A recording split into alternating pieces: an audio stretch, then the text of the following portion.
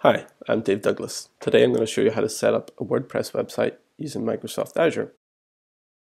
So I'm going to sign into my Azure management portal. If you don't have an account already, you can set up a free trial at aka.ms/Azure_trial.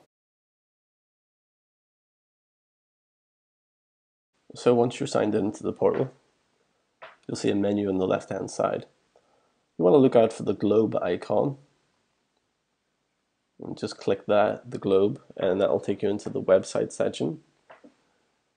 But before we go into that, I'm just going to show you the quick drop-down menu, which contains additional information about pricing and documentation. There's a lot of documentation about iOS and Android, Windows Phone, and the various languages that Azure supports in there.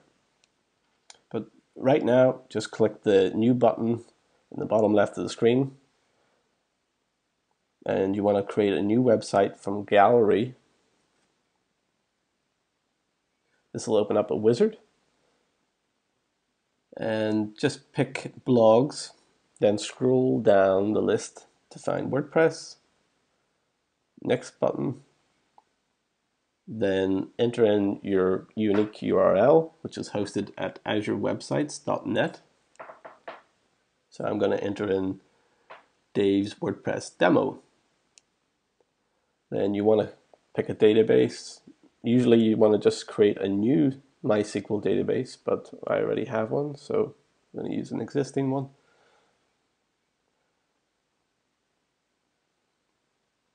And then you can pick a region or just leave it as is. I'm not going to bother with deployment settings, that's optional. Just click next. And then just have to tick the box to agree to the terms and conditions, which you can read there.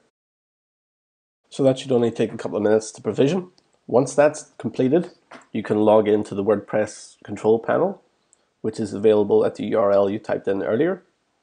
In my case, Dave's WordPress demo.azurewebsites.net/wp-admin.